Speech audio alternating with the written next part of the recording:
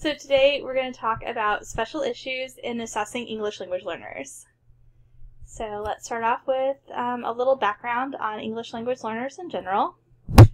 So let's see. So the first thing is, what modifications might we need for English language learners in assessment?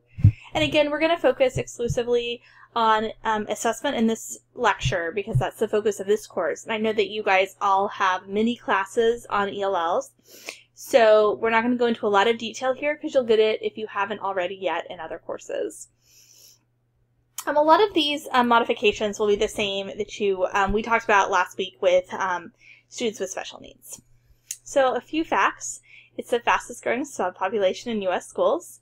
In the United States, it's about 9.7%. It's about 8.8% of Florida school populations and about 3% of Duval County schools.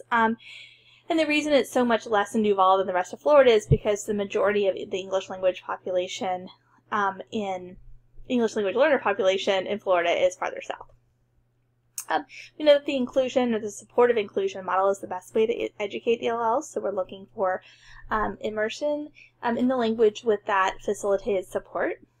But we also know that it takes between 5 to 7 years to reach full school proficiency in English. But they're not exempt from the NCLB guidelines. So some factors that influence assessment, we have language and literacy factors, so language-dependent skills, and that language deficits can mask knowledge. So I might know a lot about science, but if I can't tell you what I know, then you won't know what I know, right?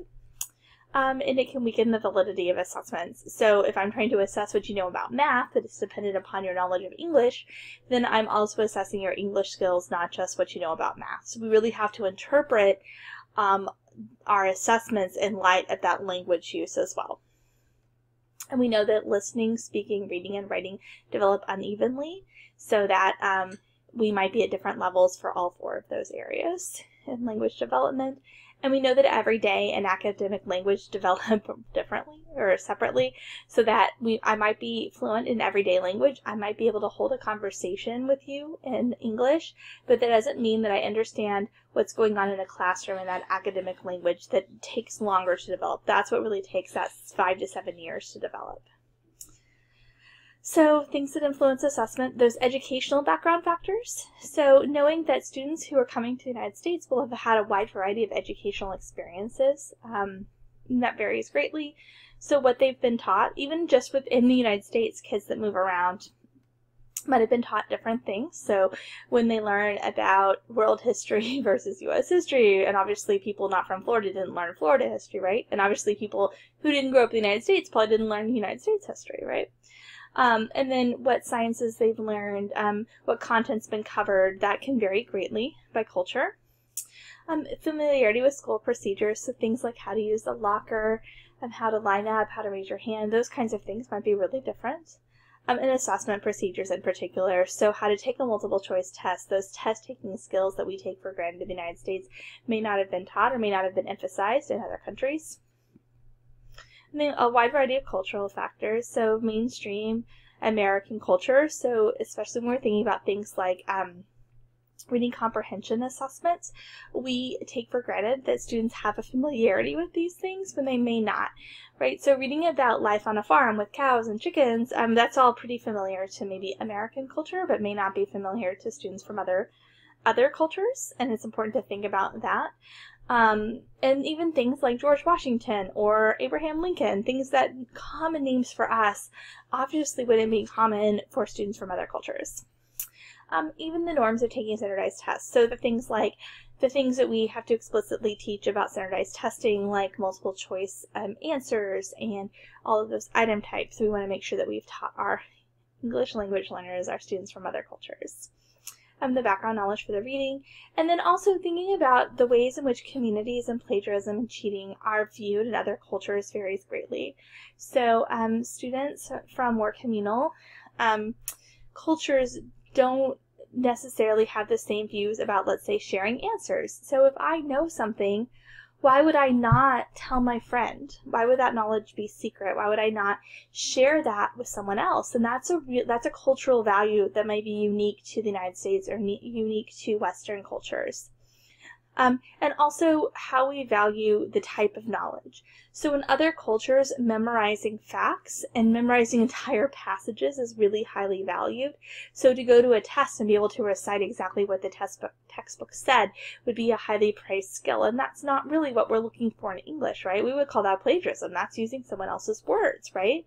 So we would want to see that synthesis and that analysis of that knowledge in a different way. And so it's really important that we make sure that we've explicitly stated what we're looking for in those cross-cultural communications, and really express to students and be understanding and take into account culture when we're thinking about the expectations for students.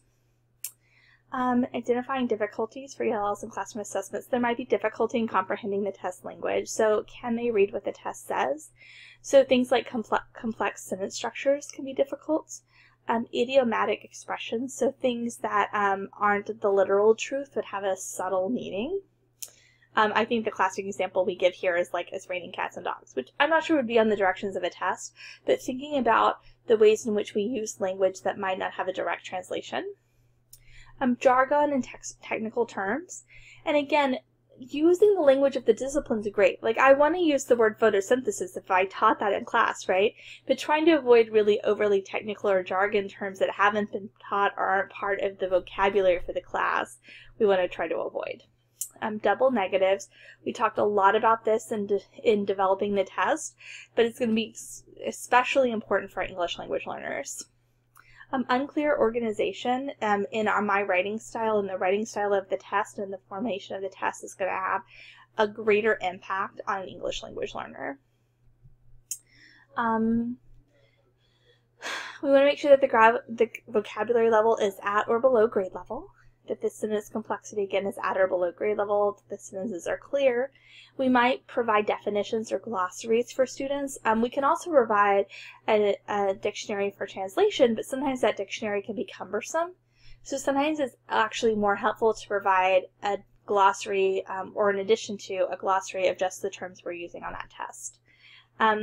That we link that content to prior knowledge so that we're not pulling things out of the blue, that we've really scaffolded that understanding and learning with clear organization, clear examples.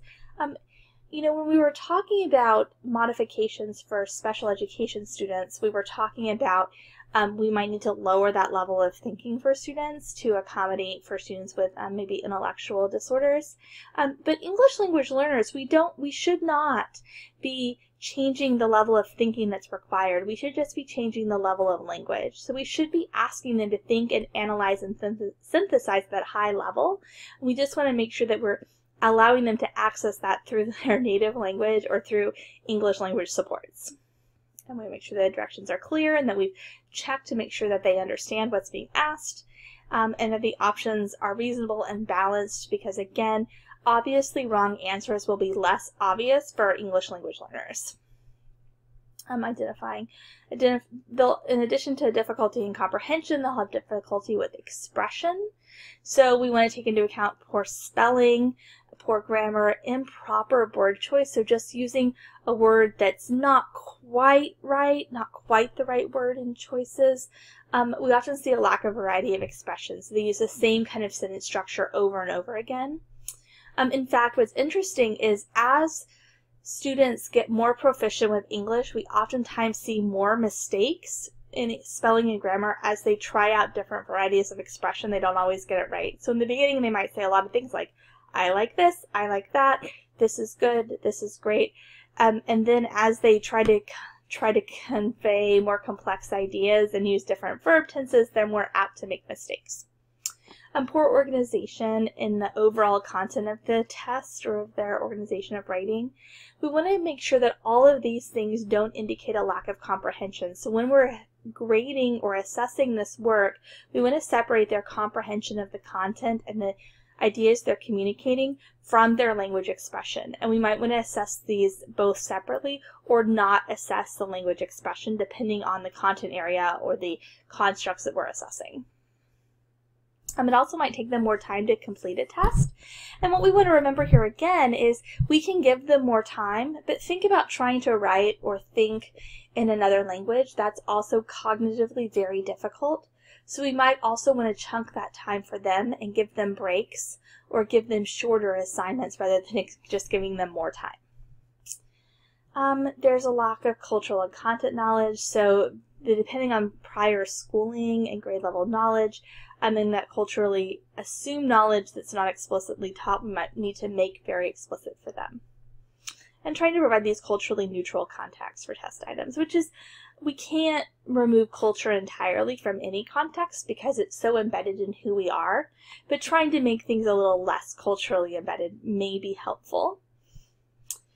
Unfamiliarity with different test types, so especially things that are really centered in our Western world, we want to think about maybe explaining and providing examples for these types of problems. When we want to think about the emotional stress that might be accompanying taking an assessment in another language, so the linguistic and cultural adjustments that are required, and then being sensitive to the anxiety that might be produced from that. So that considerable effort to process the stress that might be involved that might contribute to maybe shorter attention spans, greater fatigue, greater anxiety, that all would contribute to lower performance on assessments. And frustration, think about knowing something and not being able to express that to anyone. All of that combined could lead to just a really frustrating experience as a student and just being sensitive to that as a teacher. Again, a lot of the things we already talked about with special education would be effective in test format and test taking, and interpreting and grading, really thinking about that difference between language expression and comprehension, and also the content that we're trying to assess. The format, we want to not dilute the content, but demonstrate their content knowledge through other means, perhaps. Providing customized dictionaries, clarifying and simplifying those distractors, especially on multiple choice items, limiting those number of choices, avoiding words like always, never, not, except, because those are words that without context can be easy to miss, and avoiding those double negatives at all costs for English language learners because they're interpreted so differently by language. The format, we might, for constructed response, especially essays, we might try to depend rather on long essays using things like graphic organizers, outlines, or oral responses if their speaking has developed prior to their writing, and that might be individual per student. Providing a word bank to help them with those types of open response items, and providing models or examples or sentence stems, so giving them the beginning or the structure of the sentence for them to fill in instead, and thinking about how else we might provide scaffolding for them to provide that language that they might need. Here's another wide variety of other ways they could demonstrate knowledge aside from the traditional testing formats, which may not be the best ways to capture what they know. We could give them extra time, but knowing that takes that extra cognitive load instead, we might think about that flexible scheduling instead. And thinking about comfortable test-taking environments, including oral and written directions, so they can see and hear those directions in both. Even including pictures to accompany the directions might be helpful, or demonstrating using gestures. When we're providing feedback, we want to think about that content and that language separately, and weighing those objectives for content and language accordingly, depending on your content area, and focusing on that content and that progress rather than the product and the language when possible. We know that ELLs develop proficiency in different levels, that we can label those levels, and I know that these might vary a little bit from the kinds of levels that you learned about in ELL in your TESOL classes. I like including level 7, which was when you've never been limited English proficient, so a native English speaker, so that level 6 where you're fully proficient. We still might want to consider language when we see a delay, because even though they've graduated from their ELL program or their TESOL program in school, they still might not have acquired fully that academic English that we would expect. So we still might want to be considering their ELL status when we might see difficulties with them in school. And knowing that they could be at different levels for listening, speaking, writing, and reading. Each of those areas can be developing at a different rate. So so now I want to talk a little bit about this content knowledge assessment that's due this week, so you know what I'm expecting for the assignment. And this, you're going to take your content knowledge assessments that you developed last week, and you're going to use it and adapt it to two different groups. You're keeping the same learning goals, but I want you to adapt the test to assess these learning goals with validity while trying to minimize the effect of the special group. So you're going to have 3 headings: general information, students with exceptionalities, and English language learners. So for general information, you can copy and paste this from your original report. So you want to know what your construct is, what the standards were, and what your learning objectives are. This is just to remind me what you were doing, right? Then for your students with exceptionalities, I want you to take one area from IDEA. So go back to the PowerPoint that I had on students with exceptionalities and pick one. First, provide a description of how you'll adapt your test for a student with exceptionality. Tell me which area you're thinking about. Be as specific as you can. Then provide a 1-paragraph explanation of how your adaptations are a valid measurement of your construct while trying to minimize the effect of the disability. So again, thinking about, okay, so if I had a math test and I was doing dyslexia, talk to me about how you can still measure math while trying to lower the effect of the reading disability, right? And then revisions. And then you're actually going to take that test you wrote and show me the revisions, create a revised test for the students with exceptionalities. And that can be attached in your appendix or as a separate file if you're having trouble making it fit within that one file. Then adaptations for English language learners. Essentially the same thing. You can specify their language levels in all 4 categories: listening, speaking, reading, and writing, as well as their native language. So you can think about, is this a Spanish speaker or a Chinese speaker, Mandarin, which might have really different effects on their language. So again, provide a description of how you'll adapt the test. Tell me about the validity of your test, and then now you're going to create a different revision for your English language learners. So I want this to be a different set of revisions. So you're actually going to end up doing 2 different versions of your original test, one for students with exceptionalities and one for English language learners, and then you're going to explain it. And then finally you have if you have references, you don't necessarily need them, but if you want to include them, maybe from the position papers you read for this module or from the textbook, you can. And then you should have in your appendix 2 different appendices, one for each of your revised instruments. Again, if you're having trouble attaching those instruments within the paper itself, you can attach each of those as separate files. Let me know if you have any questions about this assignment. I'm really looking forward to seeing how you're going to take what we've learned this week and apply it to what we are doing. Have a great week. Bye.